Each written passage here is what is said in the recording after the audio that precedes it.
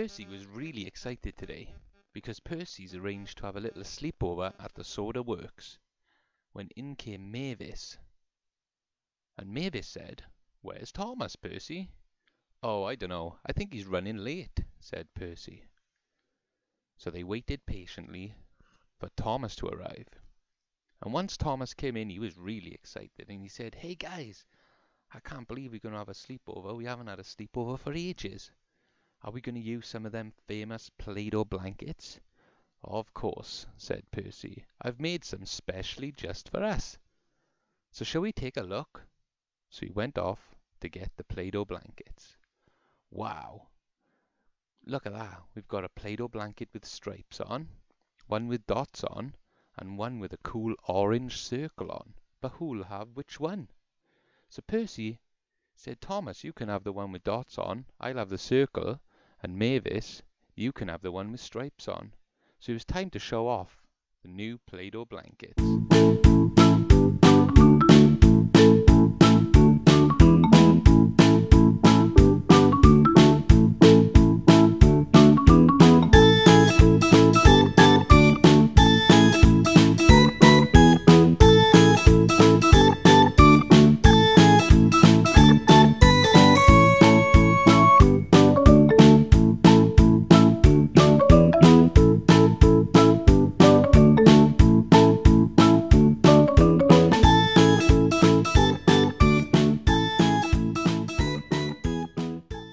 Wow, what cool play-doh blankets you guys have. I really like the dots one, and I really like Mavis's striped ones, and Percy's one's really cool as well. So they all went to sleep. The next morning, it was Thomas who woke up first, and he said, "Come on guys, it's time to wake up and take our play-doh blankets off." But Mavis said, "I don't want to take these play-doh blankets off, Thomas. They're so cool, I want to go and show everyone." "Really?" said Percy. "That's a great idea. So shall we keep them on today instead of using our normal train outfits?" "Of course.